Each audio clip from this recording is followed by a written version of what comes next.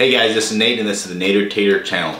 Alright, so this is the Arcadyan KVD21 gateway. This is actually just the shell of it because I have it up in the attic doing some testing for the antennas, but I found out an important trick for getting all of the cell metrics out of this one. It's the web interface does not give you any of the cell metrics, the RSRQ, RSRP, RSSI, signal to noise, nor does it tell you which band you're on, and all that stuff is really critical for setting up your gateway to get the best signal.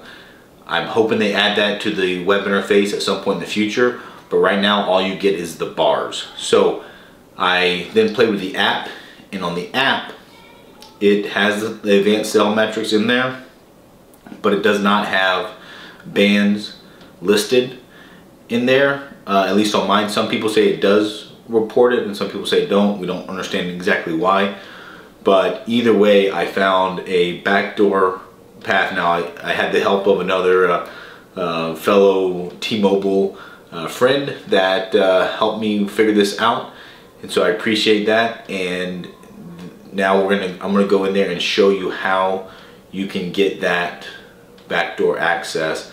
Alright guys, I know it gets a little frustrating sometimes, but it is important that you like the video and you subscribe to the channel if this stuff is of interest to you, and that helps support the channel and keep it going. So let's go into the web interface. This is the Nokia one, and it has at least some basic stats out there for you so you can do some signal optimization.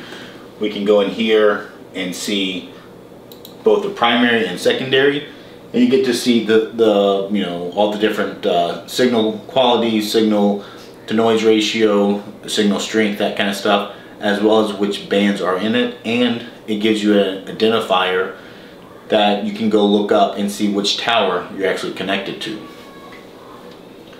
So here on the status page is where you can see which band, and then both the PCI and the other number there you can use to help locate your tower. But now if we go into the Arcadyan one, it does not give us any of that. It just gives us number of bars.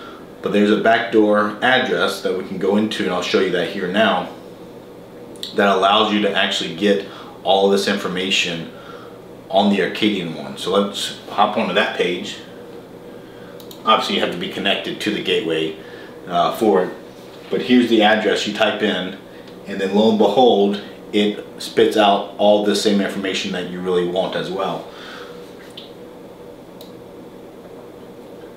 It's a little bit more cryptic, it's not a nice user interface, but you can read through it and it easily makes sense. And so you can use this, you can refresh this page as many times as you like, and it's going to update your metrics. So this is going to be critical for people that have this Arcadyan one, that need to try to hone in their metrics and figure out both which bands they're on, and as well as what kind of quality. And then it has information in there, at least on the 4G band of the ID number, that you can go up and look for tower information. So this is what I'm using right now for my external antenna upstairs that I'm going around. I'm trying different places, trying different orientations and directions that I'm pointing it, as well as the gateway itself.